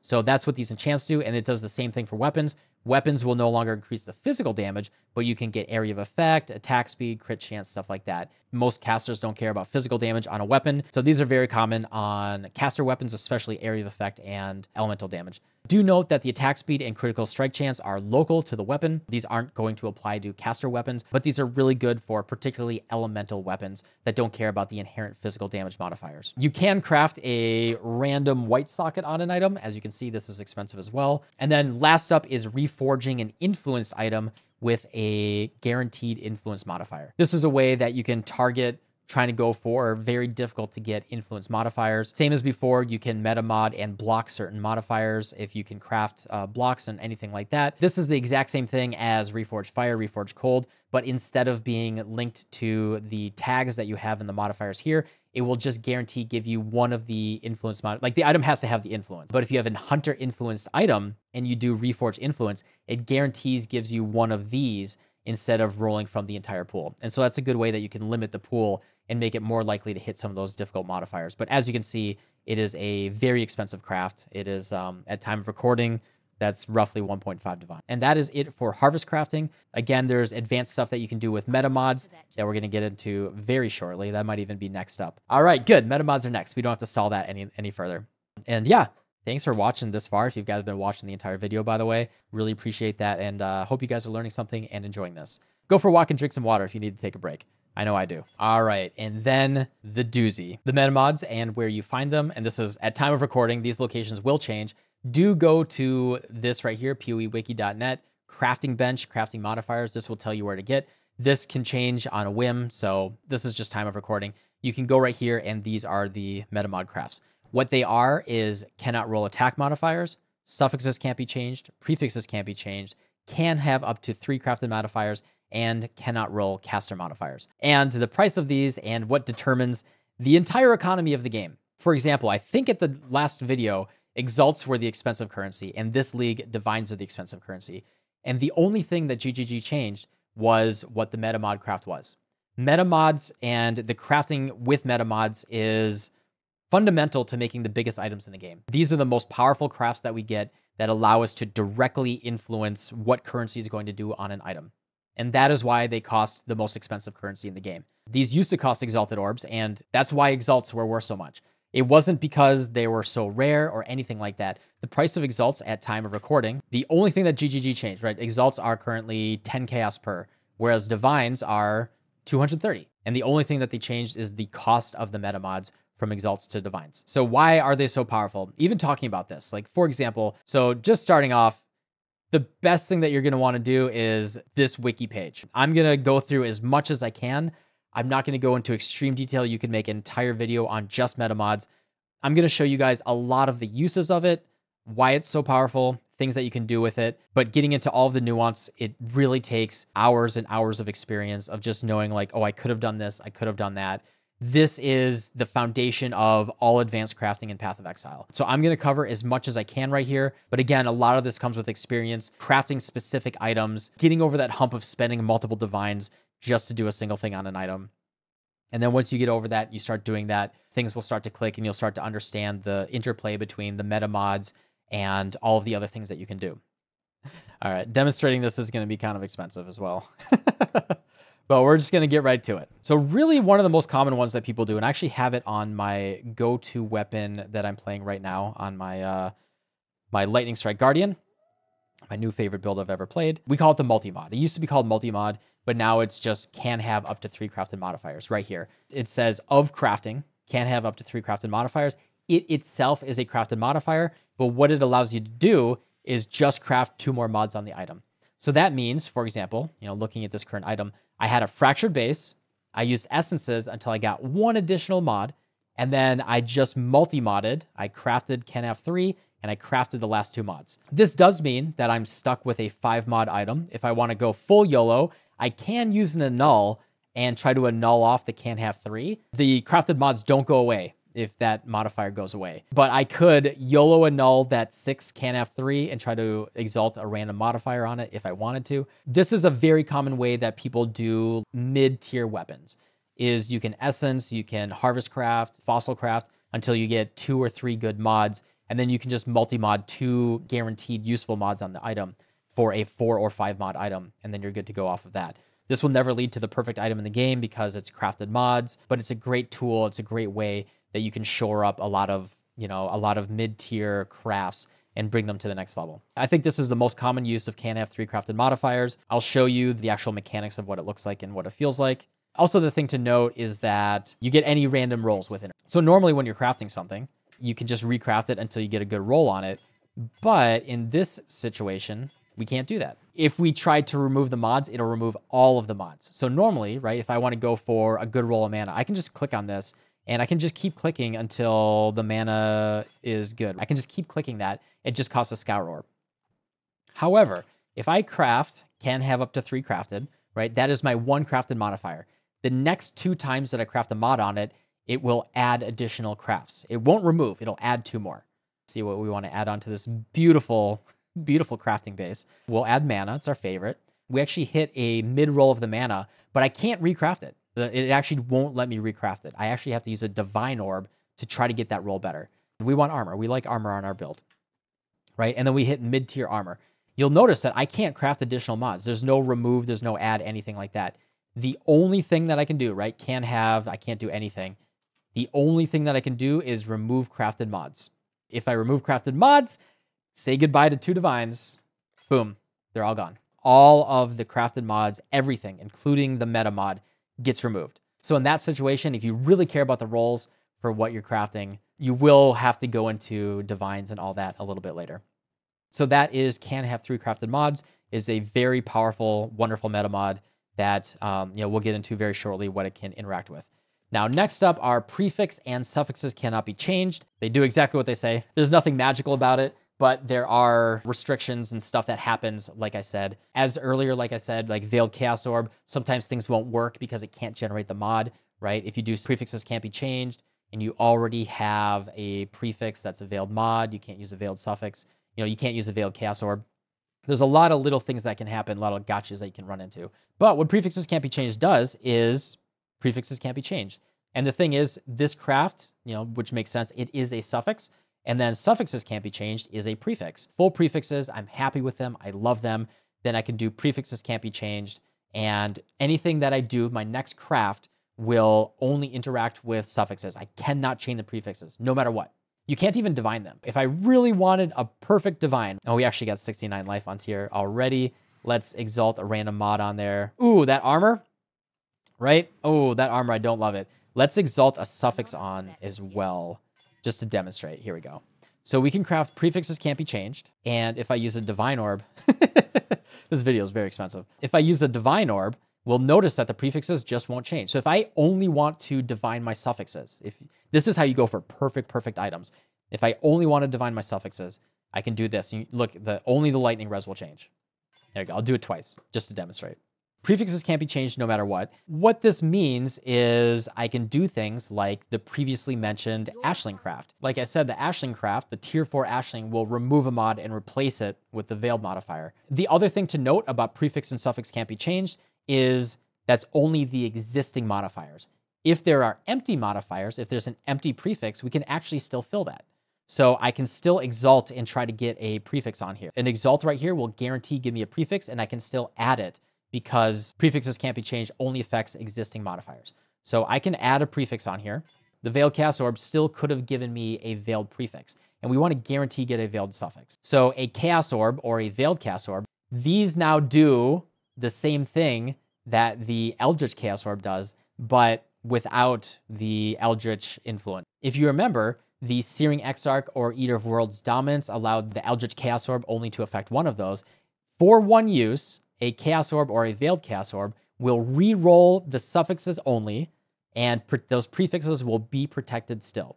However, do note that prefixes can't be changed is a suffix, so it will go away. By using a Chaos Orb or a Veiled Chaos Orb, I will lose that craft. The prefixes will be protected once, but that craft will go away, and every single time I have to use a Veiled Chaos Orb, I have to recraft for 2 divines. Prefixes cannot be changed. If we want this Veiled suffix, boom, and you can see it's a lot shorter, that means it's a suffix, then we guarantee we got that. We protected our prefixes, they did not change, and before our unveil, right, we can craft something to block. Let's craft like Fire Res. We want to block Fire Res. And we'll unveil right here, get our Veiled suffix, and yeah, we love Lightning and Chaos Res. Beautiful. That is one example of what you can do with prefix and suffixes can't be changed. That's kind of like your go-to case. This is the most common thing. Very, very common is to do it on boots. It is a near but not 100% chance to unveil movement speed on a pair of boots if you have a veiled prefix. So generally the way that you would craft boots, you'd start with like fractured something on your boots. Let's just get full suffixes. All right, beautiful. This is the general way that you would craft a pair of boots, is you would start with a like fractured spell suppression, use some essences until you get some res, whatever, and then you can craft suffixes can't be changed. Protects our suffixes, right? We already crafted them. They're beautiful. We love that. 31 life regen, cold res, spell suppression. That is worth the money. We will lose that tier 1 life and the movement speed, but we really want that veiled movement speed. We really want onslaught. We want chill immunity, something like that. So with suffixes can't be changed, we do a veiled chaos orb. We protected our suffixes. Before the unveil, we'll craft mana to block because we don't want to get mana on the unveil. And at a very close to 100% chance, we're going to get movement speed. And just like that, we got movement speed and onslaught, and we got a pair of boots really quick. All right, and I just wanted to show this one to you guys because it is a doozy. This one blew my mind the first time that I saw it. And that is the fact that when something is protected, it is really protected. When you scour an item, it makes it go white, and it totally removes all of the explicit modifiers. However, with prefix or suffix can't be changed, as long as that is there, it will absolutely just protect those prefix or suffixes. It'll remove the prefix or suffix can't be changed, but that is a way that you can cleanly just remove all of the prefix and suffixes. For example, if you wanted to multi-mod, 2 suffixes, and you had 1 extra suffix on your item, you were happy with your prefixes, something like that. So a quick little example here. Pretend like I like these suffixes. I love these 3 perfect suffixes, but we have an extra prefix. We don't like that prefix, and we want to put other stuff on there. So what I can do is go to suffixes can't be changed, and be very careful about this. The Scour Orb will remove every single modifier that is not protected, but if we craft suffixes can't be changed, we can see that those are now protected, but the prefixes are not. So we click on the Orb of Scour, double check, always double check before you do this. It should be a little scary every time you do it, but there you go. We removed only the prefixes and the suffixes were protected. As someone who was crafting some mirror tier gear last league, and I accidentally scoured my item a couple of times because we were crafting this item over the course of monotonous hours. It's very easy to make that mistake. Be very, very careful. Make sure you click to the, the craft protect and double check before you use that scouring orb. All right, I just want to show that one to you guys because that one blew my mind when I first learned it. It was pretty wild. All right, back to the original video. And that is the power of prefix and suffix can't be changed. There are many, many more uses of it, but these are the most common one. Next up are the cannot roll modifiers. So these ones are arguably the most advanced ones. What these do is it guarantees that you can't hit a mod with either an Exalt or an Annul of that tag. So these are really, really powerful. It guarantees that, for example, I have attack on this item, and I really, really, really want to keep that attack no matter what. That is my favorite modifier in the entire world, and I don't want to lose it, but I really want to annul that mana. I hate that mana, and I want to keep that attack. So what I can do is I can craft cannot roll attack modifiers, and this actually guarantees that my annuls will not remove fire damage to attacks. So let's show that in action right here. Oh, well, it removed the craft. That can happen as well. So this can get expensive. All right, remove, remove, remove. All right, and I'm all out of annuls. But as you just saw, it guarantees that we cannot hit an attack modifier on an annul, and it does the same thing on an exalt as well. So let's say I really don't want an attack modifier when I exalt on here. I got the perfect attack modifier. I don't want any more though. This is the only one I care about. By leaving this craft on the item and exalting, I guarantee, and it's hard to show this perfectly in action because there's a lot of modifiers that I can hit, but it guarantees that no matter what modifier that I exalt, it will not give me another attack modifier. And the only difference is cannot roll caster is the exact same thing. They are both suffixes as well. Also, yeah, prefix can't be changed, cannot roll attack modifiers, cannot roll cast modifiers, and can have 3 are all suffixes. Suffixes can't be changed is the only prefix metamod, and that will matter when we get to Beastcrafting a little bit later. And then the interplay of all of these, I do recommend going through the wiki right here. Strongly recommend just looking up different videos of specific crafts. There's only so much that I can go into without spending hours and hours on this. This is the most complex, advanced part about crafting in PoE, and they're all very niche specific examples that kind of build on top of each other. You can really start thinking about, what if I do something like can have 3 crafted modifiers, cannot roll attack modifiers, prefixes can't be changed, and annul. And you can do things like that to very specifically target annulling specific mods or exalting specific mods. And the interplay of all of these meta mods is incredibly powerful and expensive. But this is how the most expensive items that are worth thousands of divines are made. This bow, for example, this was crafted by Belton last league. I don't know if they ended up making a bow that's better than this one, but at the time that I got this bow, this was the best bow in the entire game, and it cost them tens of thousands of divines to craft. And the way that they did this is by doing meta mods over and over again, guaranteeing that they're only interacting with one mod, exalting until they get that perfect mod, and then they can do the meta mods to, annul off one mod that they don't like, and doing that over and over and over again. And that's the power of these meta mods and the amount of money that you could put into it. And then the money that people get back out of it is by mirroring it and getting mirror fees, right? So you put 10,000 divines into crafting something, but then people will pay you 100, 200 divines to then mirror it and get a copy of it. So over the course of time, you can recoup your costs and become very profitable and have, the best item in the entire game. So that's why people go for those really big mirror tier crafts, which is something that I got into last league and I made a couple myself. That is meta mods. Again, very, very complex. There's a lot into it, but that's the foundation of it. Again, recommend going to, just /wiki/metamod on the wiki right here, reading through the different use cases that they have. Look up local haul videos, stuff like that from trusted crafters, see how they craft items, see how they interact with these meta mods. But I just wanted to show you guys, some direct examples of how it's done and, get those creative juices flowing. All right, thanks for sticking with me. We just got one thing left. We're almost done. And then you guys can go off into the wild and enjoy crafting beautiful items in the game. Beastcrafting, what is it? Beastcrafting, I went over it very, very quickly in the last video, but they added quite a few advanced beastcrafts to the game since then. Starting off with Beastcrafting allows you to put an item into this blood altar right here. You'll click on something and a bunch of monsters will come out. Some of these crafts don't require items. You can just go in here, kill the items really quickly, kill the monsters really quickly rather, and you'll get whatever it tells you. And you can get some chromes, you can get whatever. It can transform items, it can create unique items. Maybe you can get really lucky. You do this belt and you get a mage blood or something like that. And boom. Oh my God, I got a mage blood. Oh, cool. Great. There's some fun little ones that you can do that, especially early league, are really good. What we care about right now, what we're going to talk about, is what you can do for crafting, and particularly the advanced beast crafts. So I guess we'll start off with imprints. Imprinting is based on an actually old mechanic in the game, very, very old. Actually predates me ever playing this game. It comes from the beast called the Krasic Chimeral. To do a beastcraft, by the way, you have to have at least 3 rare creatures and the special unique creature. And if we look on the trade site right here, Krasic Chimerals. Also, the thing about beastcrafting is the price varies greatly. So we can see right now, this is in standard. If we go into current league, 1.4 divines per, you can buy these very cheap early on. And then later on, the price will go up and up as people have more money and they start crafting bigger items. So if you do want to get into crafting, I do recommend buying these things early if you're going to be using these. This is based on something really old in Path of Exile called an Eternal Orb. And actually, do I have any in my stash? I might. Yeah, I don't have an Eternal Orb, but I have an imprint. This is an item that when used on an item that you made an imprint of it goes back to its previous state. And I'll show you exactly what that is, because saying what that is really weird. First off, for imprints, this only works on blue items. So you can't do this on a rare item, anything like that. It has no other restrictions besides it has to be a blue item and it can't be fractured. It can be a conqueror item. It can be an influenced item. It can even be a synthesized item. So we don't care about synth or anything like that. The only restriction is blue and not fractured items. Because with a fractured item, that would be very, very powerful, right? Because you could guarantee 2 modifiers, very quickly.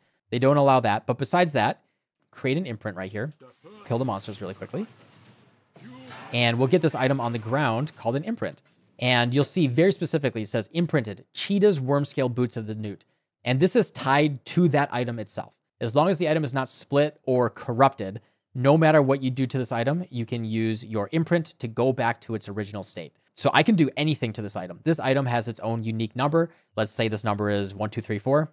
The only way to change what the number of this item is by splitting it. And, we can't use items on corrupted items. As long as we don't split, we can use Awakener's Orbs. We can synthesize the item and actually go back to the pre-synthesized state. The usual case that you would go for is you would roll, the perfect modifiers that you want on a blue item. 2 really hard to get mods, like a really hard to get prefix and suffix. And then you create the imprint, and then you're going to go for a regal and try to get a good 3rd mod or a modifier that you can safely annul. And then you're left with your 2 good mods, and then the item is rare.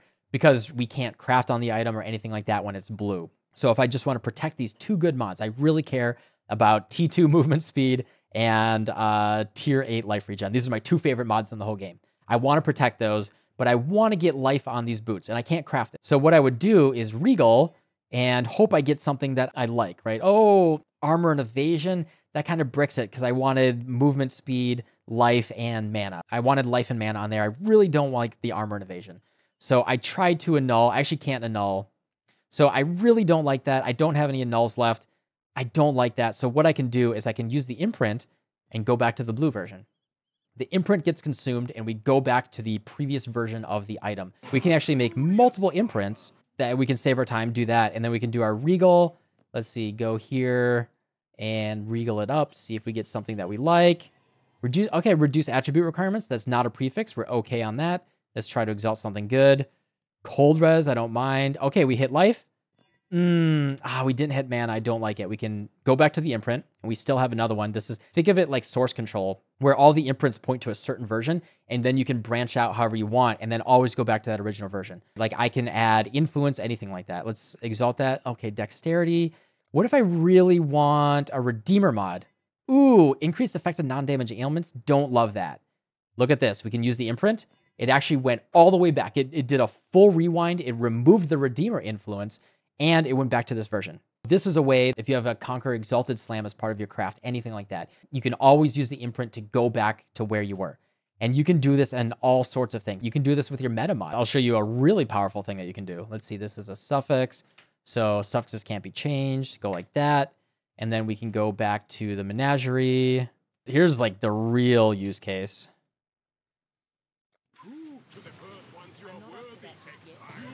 So now we have an imprint with suffixes can't be changed, right? That's a 2 divine craft that then we can use an imprint to protect. So if we're regaling, we regal, we hit spell suppression, pretty good. Suffixes can't be changed. Veiled Chaos Orb. And let's see if we like the unveil. All right, we'll do the unveil here, see if we like that. I don't like that increased movement speed. I just don't like that. It's not my favorite. I really wanted chill immunity, or I really wanted, onslaught, something like that. I can use the imprint and go back to the version with that 2 divine meta mod. That way I can protect and keep the hard to get mod. And this is particularly powerful if you're using elevated Conqueror mods. So if you, put all of the effort into doing an Orb of Dominance and trying to get that elevated mod, then you can, craft something like suffixes can't be changed with your elevated mod, protect that with an imprint, and then try to finish your craft. Always go back to the imprint. The Krasic Chimeral. This is one of the most powerful beast crafts in the game. Always keep that on your list of things that you can do to build up your craft from scratch. All right, beautiful. My favorite one we're going to get to right now, the Ferric Buddies. So these are my favorite ones. I forget about them all the time, but they're so powerful and they save you so much time and money. These guys are usually pretty cheap. They'll usually be like 10 to 20 chaos per. Sometimes the price will go a little bit more. What they do is it adds a suffix, removes a random prefix, and vice versa. The Ferric Lynx is to add a suffix, and Ferric Wolf is to add a prefix. So in the previous example here, this is actually perfect for this bootcraft we were showing. In this example, I really, really, really don't want a prefix. I really want a suffix. So if I regal this and I get a prefix, which I did, all right, perfect. I got a prefix. I really don't want that. I want to keep the prefixes safe. I can actually just do add a suffix, remove a random prefix, clean off those prefixes, and it moved it down to a suffix. So now the prefixes are clean again. So that's a great way that you can always, right, whenever you regal something, you exalt something, if you have an open mod on the other side that you can scour later, annul later, you can always move one of those mods up or down. This is a great tool to, sometimes protect a craft or salvage a craft that, particularly if your regal went bad, and to save money instead of using a random annul that can hit your suffix or your prefix. And it's more of a targeted annul as long as you don't care about the added modifier.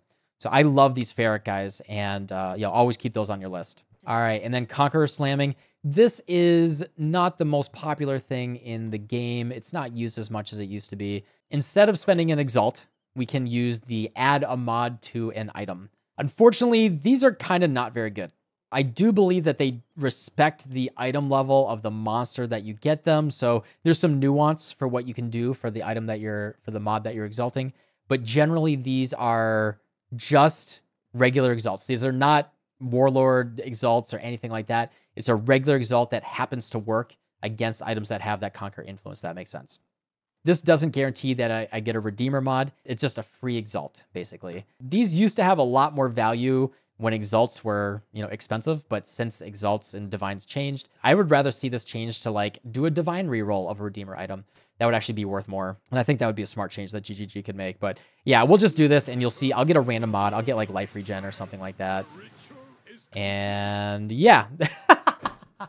Lucky video, guys. Lucky video. Life regen is the highest weight. So we got life regen right there, and that's it. So yeah, it just slammed a random mod on an item that happened to be a Redeemer. They're not that good. All right, let's see. The other one that's really good, corrupted item to 30% quality. The nice thing about this ties in really, really nicely with the Scourge Tainted Currency. So for example, what if I love this item, it's my really good league starter, and I want to get this to at least a 5 link. And it's not worth, like, I don't want to risk a Vol Orb because a Vol Orb could brick the item. I can safely, actually, before I do that, let's do this. I can safely corrupt this, actually, with this craft. So, and the nice thing is you actually get 30% quality out of it as well. So we're going to do 4 sockets, and then we're going to do 4 link sockets. So we're going to craft that first. Then we're going to grab our Tainted Currency. Let's see, we got plenty. Good, good, good. Actually, 6 sockets would be better. This is pretty cheap. All right, we got 4 link, 6 sockets. This is one of the easiest ways you can get a 6 link early. If I really love this body armor, I crafted it up. It's beautiful. I love that +9 armor. It's a beautiful item. I can actually safely corrupt it. This makes the item corrupted. It's not like using a Vol Orb. It makes the item corrupted, sets the quality to 30, but does not risk bricking it whatsoever. So this is just a very safe corrupt that you can do. And now it's 30% quality. And now we can use our Tainted Fusings and we can get a 6 link like that. Just really easily make a 6 link early league, just like that. That is what I recommend doing. That's a great use of that craft. Strongly recommend just keeping that in the back of your mind to safely corrupt an item if you want to use Tainted Currency on it. Next up is adding aspects. So aspects, they're like auras, but they're not auras. They do not count as auras. An aspect is something that gives you a buff or it does debuffs on the enemies in the case of Aspect of the Spider. I believe I have all of them in standard here. We have Aspect of the Cat, Avian, Spider, and Crab. I'm not going to go over what they all do. You can look it up on the wiki. But this adds the ability for you to use that aspect on your character. So if I craft Aspect of the... Sure, let's do Avian. Spider's the most common. Spider makes enemies take more damage, and it slows them down. This is the most common one, but we'll do Avian. Why not? The other ones are kind of special case. What it does is it adds a suffix to the item, so it takes up that slot, gives you the ability to cast that aspect. And it is a reservation skill. So you can see right here, I don't have enough mana. So if I turn off my auras, then I can cast it. And you'll see right here, I have Avian's Might. You and your minions have a chance to deal double damage. And then it actually goes between Avian's Flight. You get movement speed as well. Their aspects, they have a mana reservation. They get affected by your mana reservation efficiency. They're pretty niche in modern Path of Exile. You'll see Aspect of the Spider once in a while, but they're not used that much anymore. The power creep has kind of surpassed them, at least at time of recording. We'll show the Wild Bristle Matron first, and then we'll show the really advanced case for the... it's actually the best way that people make the most expensive items in the game, and we'll show one quick example of that with the Vivid Vulture. It's a lot easier to buy them in bulk and standard, so rip 13 Divines.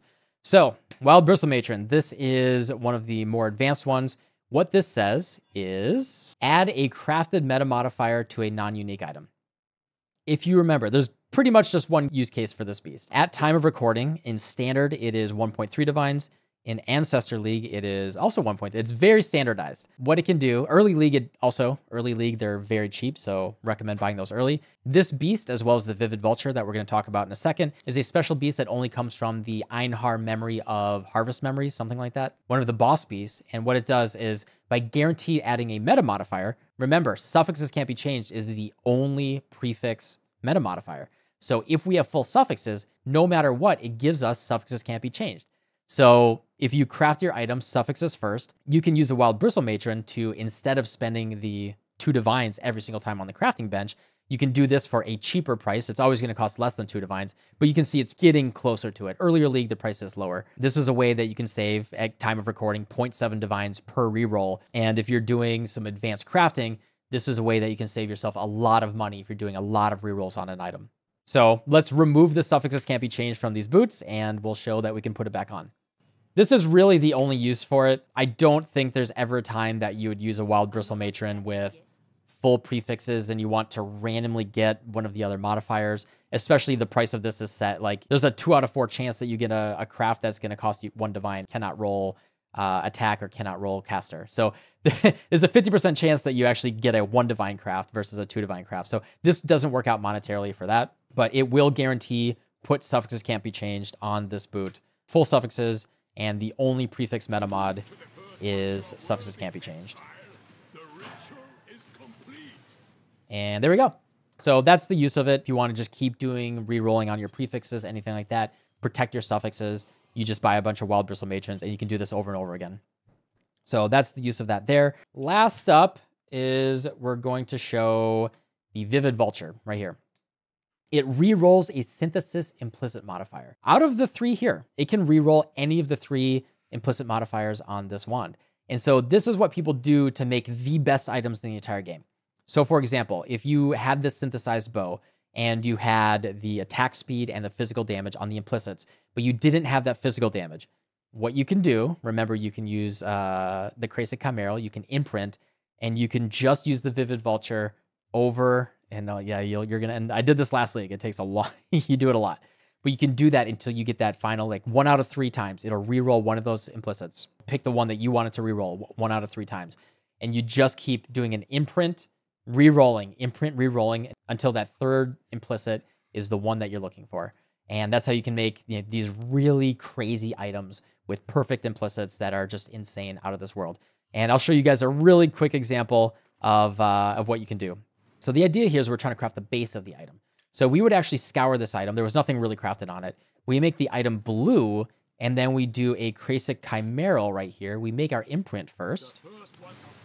I'm already getting PTSD from doing this last league. So we get our imprint right here. We have our item right here. If we were really going to do this, we would buy like 30 Crasic Chimerals and 100 Vivid Vultures. And then we do reroll Synthesis implicit, right? I really like the damage per intelligence. I like the chaos damage, but I really don't like that chaos res. Let's see if we reroll it. And what it's going to do is it's going to reroll one of those 3 implicits. There we go. If we're doing some sort of like int stacking, strength stacking, hybrid setup thing, there might be something usable here. But if we didn't like that attack damage, we can use the imprint. We can go back in time and rewind it to where it was. Then we can make another imprint. We're just going to do this twice. You can see the pain, right? You can see how this adds up because there's a ton of implicits. There's so many that you can get. We're going to roll a Vivid again. See if we get lucky. All right, boom, super lucky. There we go. That's the mod we're looking for. We got Light Radius, goated. So we got Light Radius. We're super happy. We got the best wand in the entire video game. Nothing's going to compare to that. Offers are open, guys. If you want that Light Radius wand, let me know. It's really good to see. You know, it's a raid class. Some of those dungeons, very dark. Very useful to see with your int stacking build. After you hit the perfect thing, you hit exactly what you want, you do not want to accidentally use the imprint, right? Like, because the imprint will rewind. Like, you put all that work into it, and you don't want to ever accidentally click it. And the thing is, you can't drop an imprint. It's actually, you can destroy it. All right, you can destroy it, but you can't drop it. So you can type /destroy, but the other thing is you can sell it to a vendor, and it'll give you a regret orb. So you can do that as well. When you're done crafting your item, and you hit exactly what you want, strongly recommend destroying or selling those imprints because you don't want to ever accidentally risk it because, you know, you could be partying one night out with the boys and then you get home and you're just like, oh my God, I can't wait to just log into Path of Exile.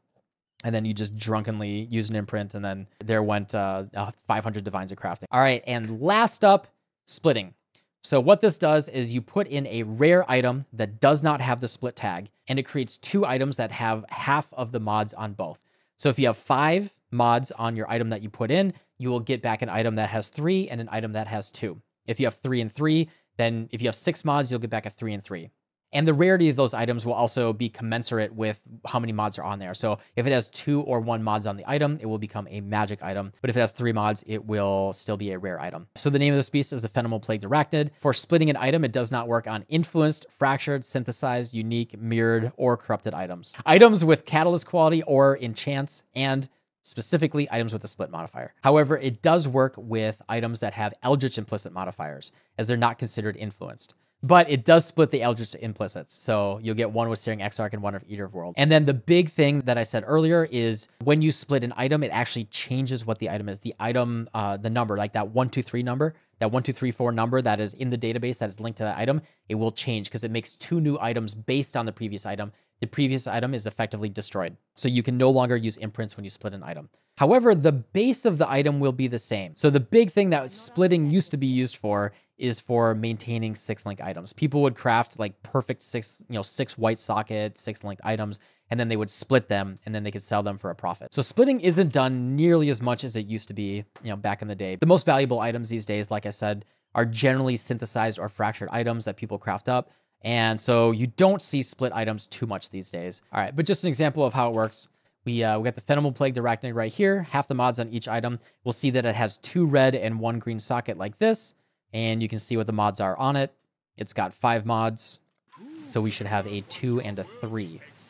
So you'll notice we actually don't see one of the items because my loot filter is hiding it. So one of the items stays here inside the bench. It has 2 modifiers right here. So because it kept 2 prefixes, it actually stayed rare. If it had a prefix and a suffix, I believe it would turn magic. Because of 2 prefixes, it has to be a rare item. It stayed a rare item. And then this one down here has all of the rest of the modifiers. It has 1 of the prefixes and 2 of the suffixes. You'll see because it gained this split tag right here. Because of that, I cannot split it again. Target is split. So you can only split an item once, but it keeps the same base. It keeps the same sockets, all of that. But again, it can't be used on a lot of things. Influence, fractured, synthesized, unique, if it has any quality, if it has any enchants, anything like that. Like I said, it's not the most commonly done thing in the game anymore. The only thing that I know people still use it for is blueprints because, really good blueprints can be kind of rare and the split beast can be kind of cheap. I think that that is it for Beastcrafting, and I think that that's going to be it for us today. This one's been a long time coming. I hope that this really brings everything together. Again, this is foundational material that is trying to ease you into the next stage of crafting. I hope you enjoyed the previous video. I hope you enjoyed this one. I hope you learned a lot. I tried to cut a really good swath of my knowledge bases I've gained over the past handful of years playing this game. I've crafted some really big items in the game right now. I always craft pretty much all of my gear for all of my builds. It's something that I really care about, and it really opens up the game for me, and I think it really helps you personalize your build. Opens up so much ability to profit craft, anything like that. The depth of the game, the depth of crafting in the game is one of the biggest things that really keeps bringing me back to the game and why I like it so much. Thank you all for watching all the way through this monumental video, and thank you for subscribing and the patrons and all you guys for keeping this channel alive, and really appreciate you guys. And I'm gonna go edit this very long video, and I hope you enjoy. See ya.